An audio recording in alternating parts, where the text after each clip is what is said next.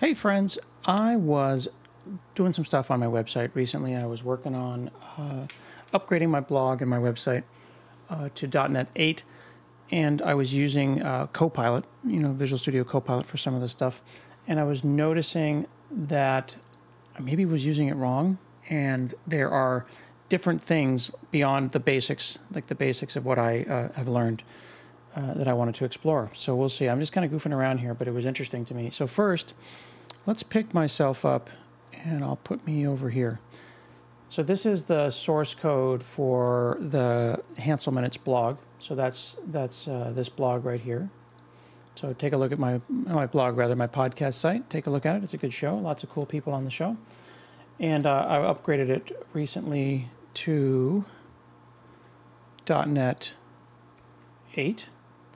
And you can see the commit number and the build number, what I did.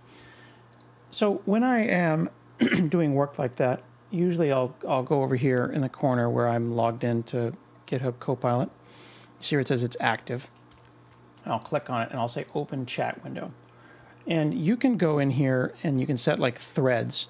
So usually I have like a couple of things that I'm doing at a time. So I'll have named threads. I'll have, like one was migrating from .NET 6 to .NET 8. I've got one that's ongoing work I'm doing in Docker for Playwright tests. Another one was getting Azure DevOps to do some stuff that I wanted it to do.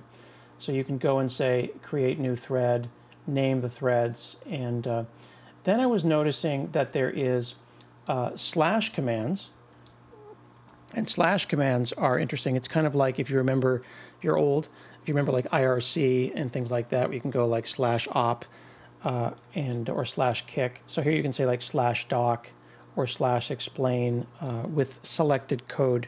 And that was really interesting. And then when I say selected code, that means that you would select this and say explain /explain.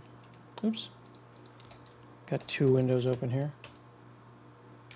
And it's going to use the selected code to do that. And it actually says the selected code, which is cool because it reminds you that it can only see the bit of context that you want to give it.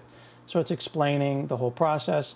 This is usually how I interact with Copilot. I think it's the typical way people interact with large language models. You might be pasting your code into ChatGPT or using something like that. And around here somewhere, I've got my duck. I do rubber ducking. Where did my rubber duck go? So, because I work for Microsoft, there's my Borg duck. So rubber duck debugging is when you call your friend and you want to brainstorm a problem with them. So the rubber duck, you just explain your problem. So rubber duck debugging is, I'm trying to convert .NET 6 to .NET 8, and then in the explaining, the duck doesn't do anything. You explain it, and in the explaining, your brain figures it out. I use Copilot to rubber duck debug. I will brainstorm with it. Most people will ask it a basic question, and then if they don't like the answer, they kind of stop. What I like to do is get a little more into it and get a little bit more conversational. So you build up context. So for example, let me move this off to the side and then I'll put myself over here. I might say something like, cool, comma, tell me more about the setup method.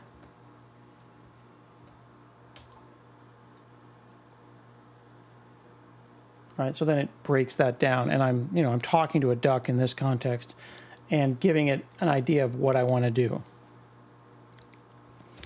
Is this modern idiomatic .NET? Do you think I might want to do something as I upgrade this to .NET 8?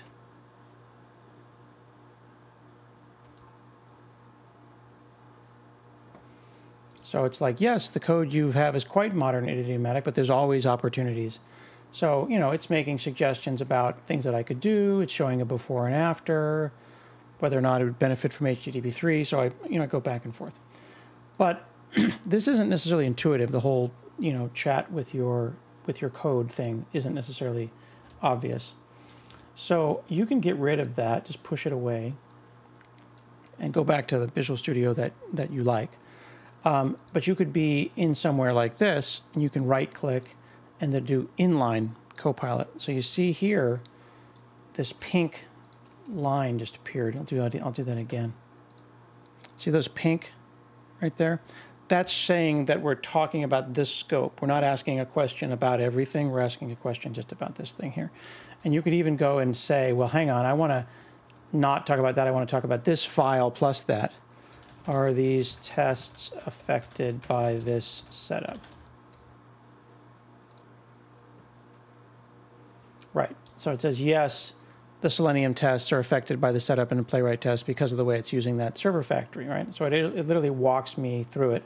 And then it says continue in the chat window. So there's no chat window over on the side there. There's just this chunk. There's this, this inline chat. And that's cool. And it gives me some suggested follow-ups and stuff like that. And it gets smarter as we go along. And then again, I have those same / commands. Trying to zoom in on that. There we go. To show you those. Okay. But there's stuff that I think people really aren't using. So let's go and look at something else. Let's find a chunk of code. Let's think about something. So this is cool. So like here would be like a, here, let's do get shows. That's more interesting. Okay, so get shows gets the shows out of the database. It's probably just not a good example because it's pretty not controversial. If I right click and do find all references, you can see that get shows is used, is referenced 8 times throughout the application. So if I were going to right click on it and hit rename, that would be a refactor. So that's going to go and update all the references. Apparently I missed one. 9 references across 4 files. So if I called it get shows and mean it, it would go and update it everywhere. But then there's this sparkle button right here. And this is an opinion, but I feel like the industry hasn't decided yet what they want AI to mean. Is it sparkles? Is it a Copilot logo? Is it a magic wand? Like, remember when you're doing buckets and stuff and selectors and eyedroppers in like Photoshop, there was a time when we hadn't all decided what the icon was that would do the thing. So now it's like there's the eyedropper tool, or there's the magnifier glass tool, or there's the 3D printed save floppy, like the save floppy is like the thing that we remember. Right now, the industry is still deciding what the icon is that represents AI. So this is a button here next to rename that I would not click on because I don't think it's intuitive.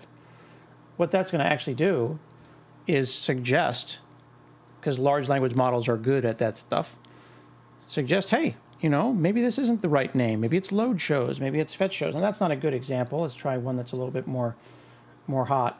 Let's try this one. Get sponsors for show. Yeah, so that's not really good. Let me find something that's more interesting, because my code's not very... Does Kevin Scott exist? That's a test that I have.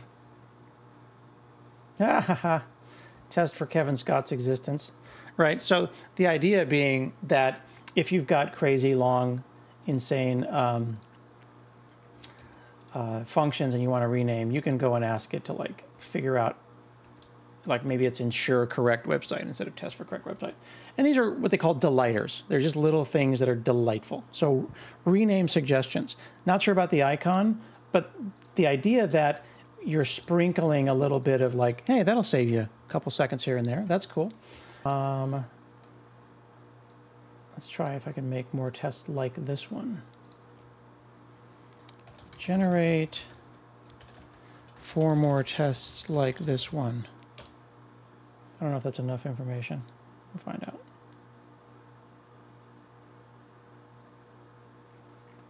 Ooh, cool. Okay. So like I'll accept that. And then it's generated a bunch more. Does search work? Part 2. Does guest exist? Does category exist? Let's see if it compiles. Okay, so it compiles. Cool. So some generated stuff here. Let's then say that we were going to commit these changes. So I'll go over here and we'll say get changes. Now see what I was mentioning about these icons? So here's a different icon. This one's a pen with a sparkle on it. Save that. And it says it's generating the commit message. Again, the theory here is it's going to do something that is going to save me some time.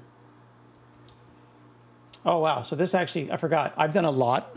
This is actually cool. So I've done a ton of work here. I thought it was just going to say added new tests. So this here would have been enough. But because I updated the Docker file that I was talking about earlier, changed the latest .NET hosting model, it has figured out all of the things. So that's actually pretty cool. It looked at the diff and generated a commit message. I would have missed that. I would have just written the first one. So that's actually impressive. I did not expect that. So again, icon notwithstanding, a little delightful thing there. That's pretty cool. Let's do one. Let's see if we can break a test. Let me break a test. I think I have some assertions. Yeah, 690. Let's try this. I'm just totally brainstorming here. Let's see if this test works. I'm going to right click, run tests. Bring the test runner over here, and I'll put myself off in the corner.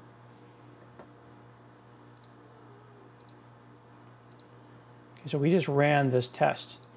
Let me change it to a number that's wrong, and I'm going to just run that test again.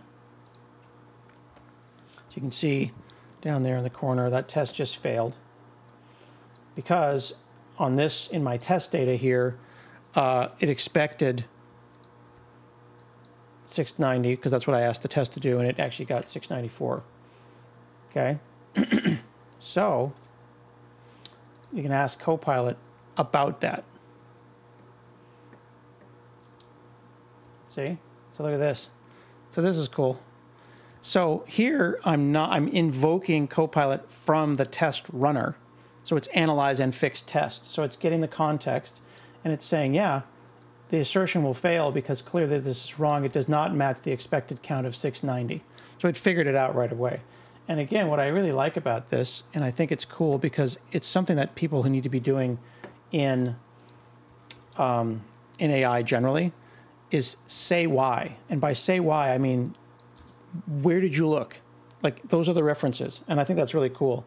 All AI apps should not just say a thing. It shouldn't be like a miracle black box that you throw stuff at and then an answer comes out. It should say, well, given that I knew about these three things, this is what I came up with. And if maybe one of those is wrong, I could say, well, don't forget to look in this other file or whatever. It gives you a sense of why it did a thing and how it could make it better in the future. So that's cool. Okay, so that is analyze and fix tests. So that was a right click on the test and then ask Copilot about it. So if a test fails, that's cool. Okay. Now let's just make a we'll make a bug on purpose here. Let's go and make shows null. So I'm going to cause a bug here. So another thing I could do is I could go here and I could say, let's see.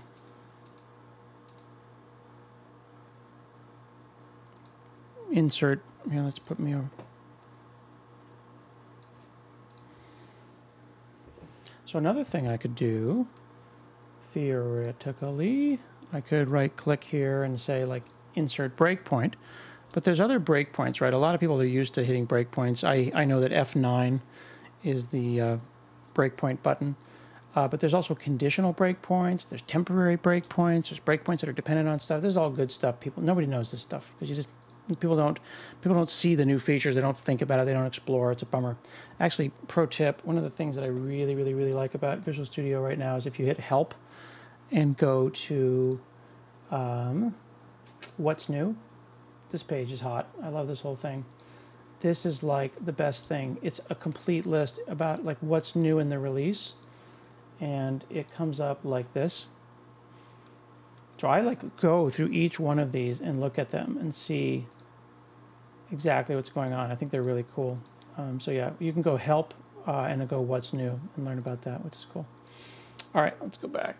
Let's say I was going to right-click, breakpoint, insert conditional breakpoint, and like say I was going to say, you know, like maybe shows, where shows is whatever. Look at this here.